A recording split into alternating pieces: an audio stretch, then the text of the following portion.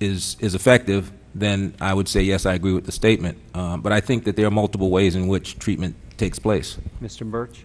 I'm not familiar with the research specifically, but I think that the President and others have said that there is clearly a role for faith-based organizations and community-based organizations for those who want it in this recovery. And so we support that, and we've worked with that for a while. Okay. Mr. Chairman, I have a follow-up on that. Chair recognizes Ms. Watson.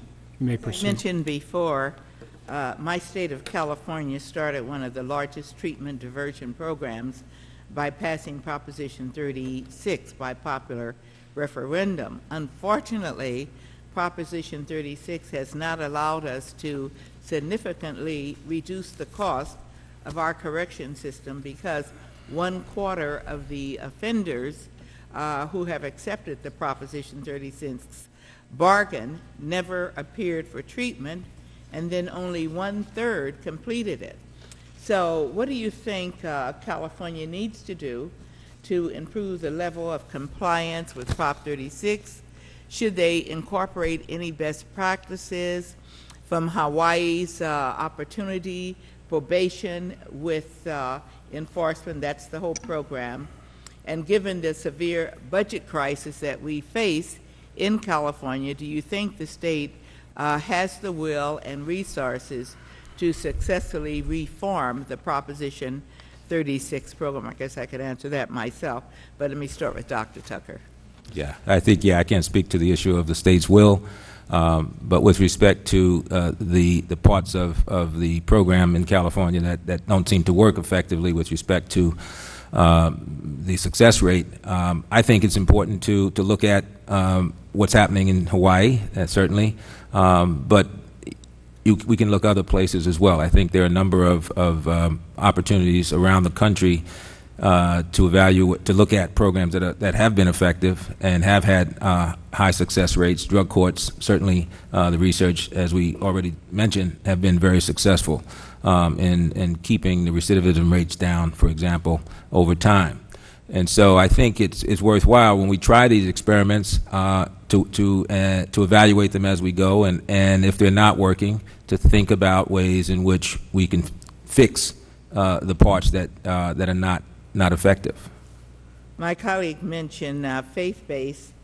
Sadly, those who are hardly addicted don't end up in these faith-based programs. These are the ones we would like to lure in, but it's been something that is elusive thus far. I'd like to ask Mr. Birch, in your testimony, you stated that encounters with law enforcement play a critical role in whether or not people with mental illness or co-occurring disorders such as mental illness and substance abuse are identified and directed to appropriate treatment instead of simply cycling them in and out of our jails and prisons. So what's being done on the federal level to encourage collaboration between the police and the mental health community? Well, thank you so much, Congresswoman. That was a wonderful question. I'm pleased to be able to respond. Through our Justice and Mental Health Collaboration Program, we've been working together with a number of different organizations, among them the International Association of Chiefs of Police, to begin to develop models that can be replicated around the country for crisis intervention, to give law enforcement officers that are on the beat the tools that they need to be able to respond to the individuals that they encounter. Under the premise that having a person enter the justice system for treatment is simply not the best answer. And we can do better. And we can do better by giving law enforcement the tools they need to know how to recognize it and then how to divert it locally. And that training has been very successful. We've seen it be replicated not only in individual cities and towns, but also individual states now have taken it on and replicated that training for their entire public safety response corps, if you will, not only law enforcement, but also EMTs, for example. And Georgia is one example of where that's happening. So there's great news to report in that. We're making a lot of progress. Well, maybe we need to improve the level of understanding of these particular treatments that seem to be effective, and we've got to some way get that knowledge out there. I'd like to go back, I'd like to go on, Mr. Birch. You also stated that the Bureau of Justice Assistance is directing $57 million in funding for problem-solving courts in fiscal year 10 and has requested the same amount for fiscal year 11. And compared to traditional criminal justice proceedings, the costs are on average $1,392 lower for drug court participants and can give to a savings of as much as $12,218 if recidivism, victimization, and other long-term social or societal costs are factored in as well. Given the savings that these alternative courts offer and their potential positive impact on individuals, families, and communities, it is critical that they are consistently available alternatives to incarceration for those who could benefit. So are you confident that the $57 million is enough to provide comprehensive access to problem-solving courts for all who could benefit from them? And when you developed the request for $57 million for FY11, did you take into account the increasing budget constraints of our states and local communities? Thank you, Congresswoman. Yes, we are taking into account the economic situation that exists in the states and local jurisdictions in everything that we do. In developing the budget proposals that have been sent forward, obviously the economic conditions and situation that we're in is something that we have to take into consideration. But we also look at the numbers of applications that we're receiving from local jurisdictions to replicate these programs. And in the last couple of years, we've been able to fund almost every responsive application that has come to us for drug courts or other kinds of problem-solving court programs. That does not mean that we could not use additional resources if appropriated to provide to additional communities, but it does indicate to us that we are providing the responsiveness that we need to provide on this, and that we need to continue to work with communities to address these categorical exclusions that are addressing the people that are able to get in to these alternatives. That seems to be a big issue as it relates to capacity. Thank you, and thank you for the extra time, Mr. Chair. Gentlelady's welcome. The chair recognizes Mr. Cummings. Thank you very much, Mr. Chairman. Chairman, thank you for being here today. Let me just ask you, you know, in Baltimore, we have had a lot of success with our drug court. As a matter of fact, it's probably proven to be the most successful thing I've seen. And I have a theory on it. And first of all, I guess it's because the judge has a hatchet over the head of these folks, and they know that if they mess up, they're going to suffer the consequences. And I think the other piece is that it's comprehensive, helping them find jobs, get drug treatment, the whole bit. And there are certain elements that seem to be of certain significance as alternatives to incarceration. That is, so that the person, the defendant, most benefits, not just society, but the person benefits. You know, what elements would you say seem to yield the, you know, that you've noticed that programs have that seem to yield the greatest benefit to the defendant? Both of you look like you lost. What's wrong? No, I was. Actually, I was wondering about myself. I thought maybe I was in the wrong hearing or something. Let me take a respond to that. Okay. I think we're talking about providing, to the extent that the person has a drug problem, we want to provide treatment is important, and that treatment has to be regular. We have to drug test folks to make sure that they're staying clean.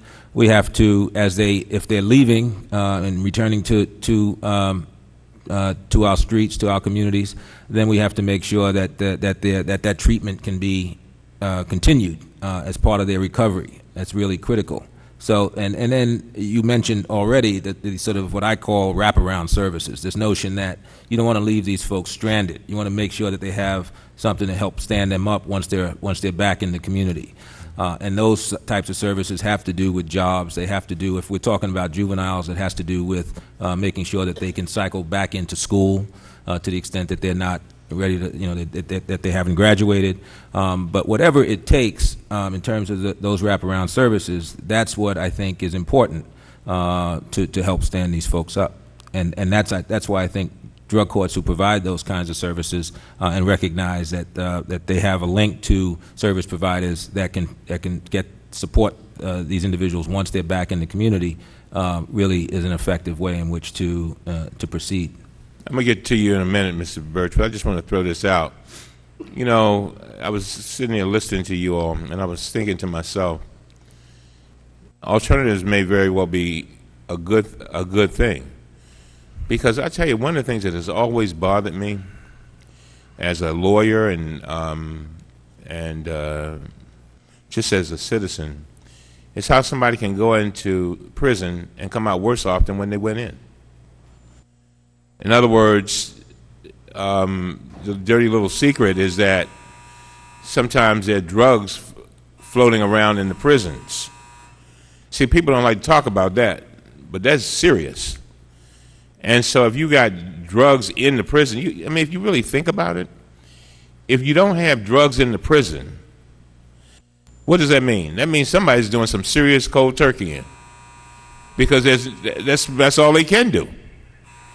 But then when you see people come out of prison still drugged up, and in some instances worse off than what they went in, that's an uncomfortable subject, but it's real. And I live in the inner city of Baltimore, so I see that.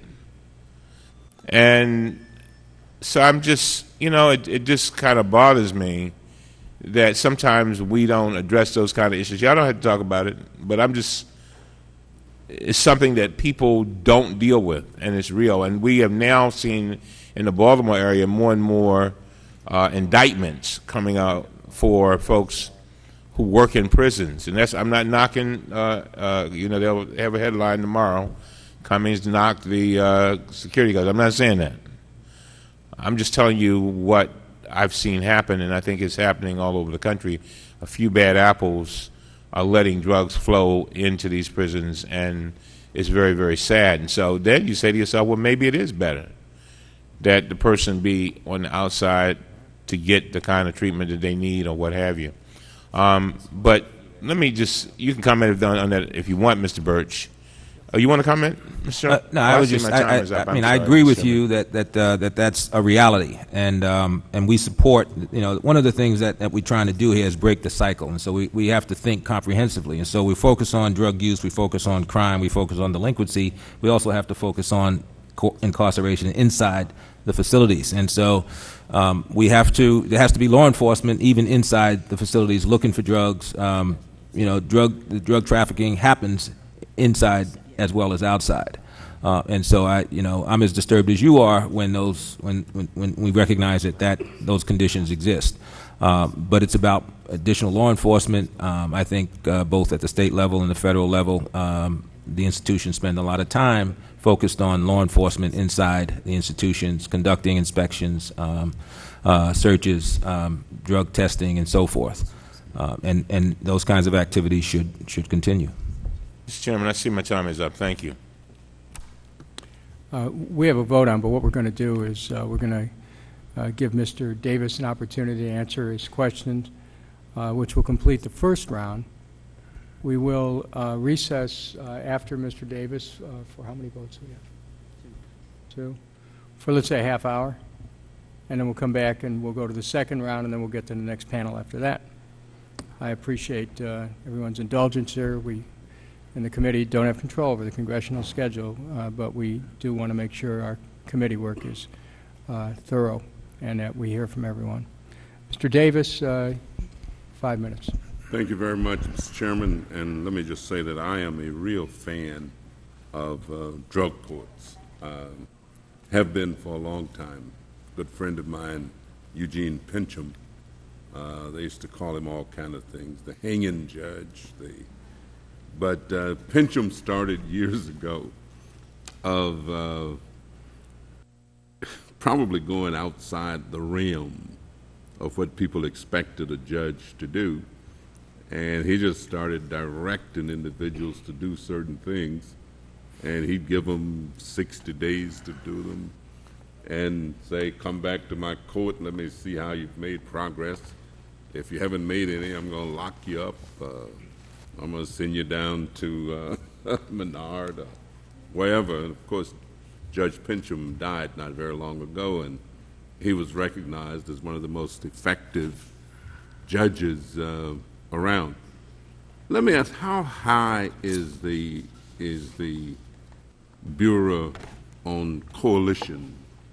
I mean, the development of community coalitions as a real way of reducing recidivism. I mean, I've seen some places like in North Chicago, Illinois, and Waukegan that I consider to have a very excellent coalition, community coalition. I've seen something in Bloomington, Illinois, where the Joy Center has put together a coalition, the public defender, the state's attorney, the NAACP, the churches, the schools, everybody is a part of their action. How does the department or the Bureau feel about that kind of activity?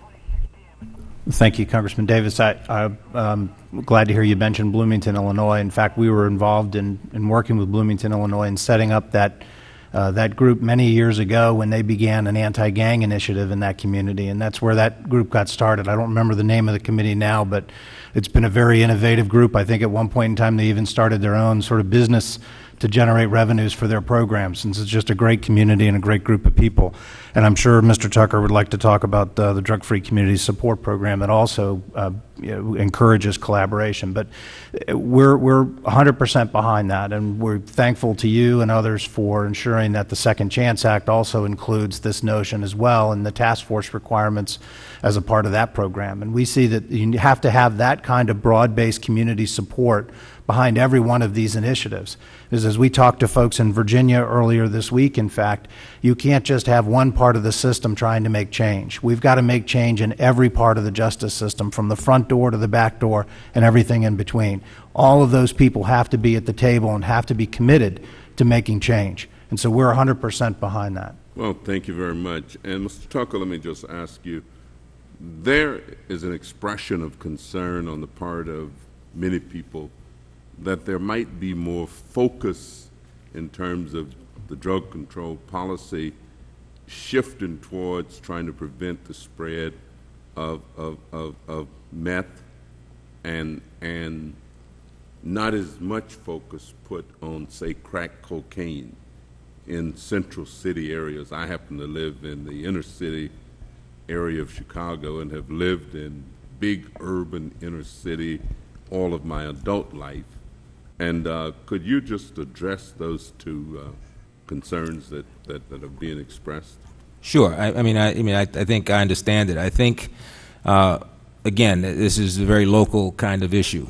Even when I was on the streets as a cop, these same kinds of questions would come up from neighborhood to neighborhood, community to community.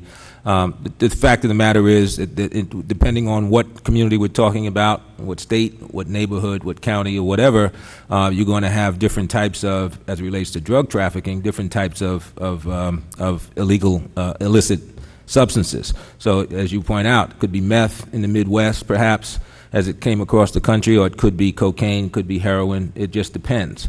And so the response, in terms of, is going to be dictated by the threat. And so the way in which we do this is, for example, I'm responsible for the high-intensity drug trafficking areas. There are 28 of those around the country, 5 along the southwest border, and in a number of other jurisdictions. And those are task forces, federal, state, and local law enforcement officers, constantly looking at gathering information, looking at the intelligence, and then looking at also developing the threat for that particular jurisdiction, wherever it may be. So that's, I think, just a function of the response has to be a function of what the threat is, and then the authorities, the law enforcement officials, take the necessary steps to try and intervene. Thank you very much, and thank you, Mr. Chairman. Now yield back.